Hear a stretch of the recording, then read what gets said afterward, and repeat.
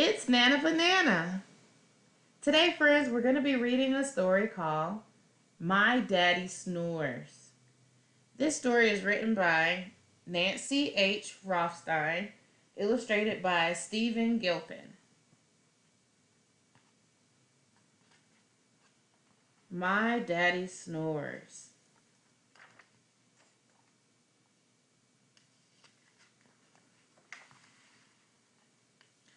On Monday, Daddy's snore boomed like a dinosaur's roar. The windows rattled. The walls trembled. So,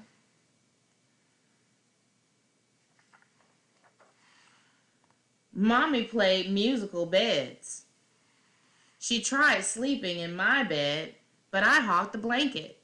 She tried sleeping in Natalie's crib, but it broke.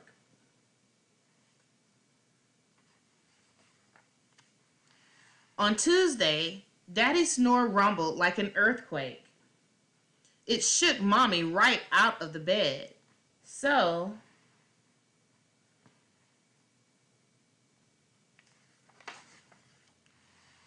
she slept in the bathtub. But the faucet dripped water on her head all night long. Drip, drip, drip, drip, drip, drip, drip. On Wednesday, Daddy's snore chugged like a freight train. So,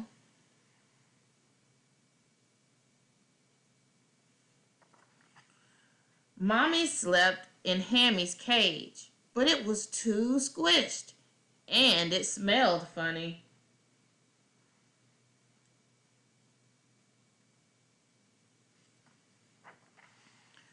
On Thursday, Daddy's snore buzzed like a bumblebee, so Mommy slept in the doghouse.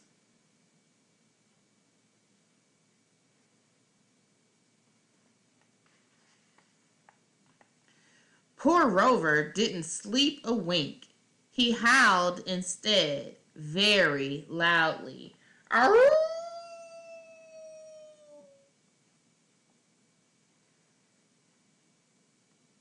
Doesn't look like either of them are getting any sleep. On Friday, Daddy's snore whistled like a teapot.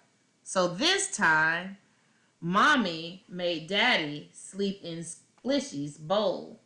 But even Daddy's bubble snored loudly. It wasn't fair to Splishy at all.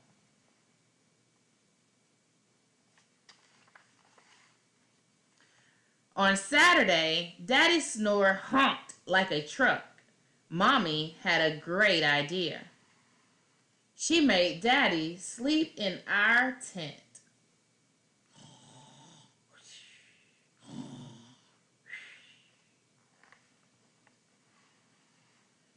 But he woke up all the birds.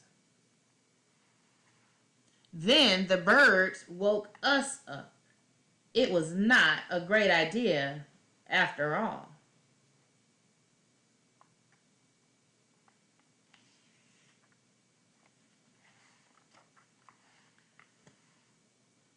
On Sunday morning, Mommy looked like a zombie having a bad hair day. "No more snoring!" she yelled.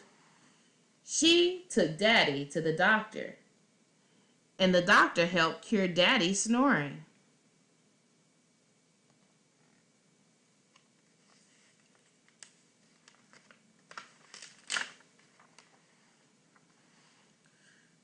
On Sunday night, Daddy didn't snore.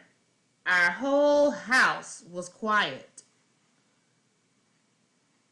Mommy slept, I slept, Natalie slept, Rover and Splishy and Hammy slept until... What do you think is going to happen?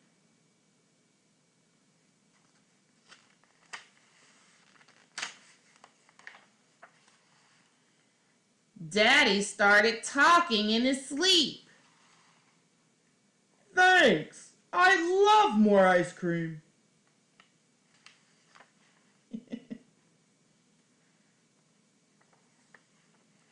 The end. What a funny story. My Daddy Snores. Don't forget to like and subscribe to our channel.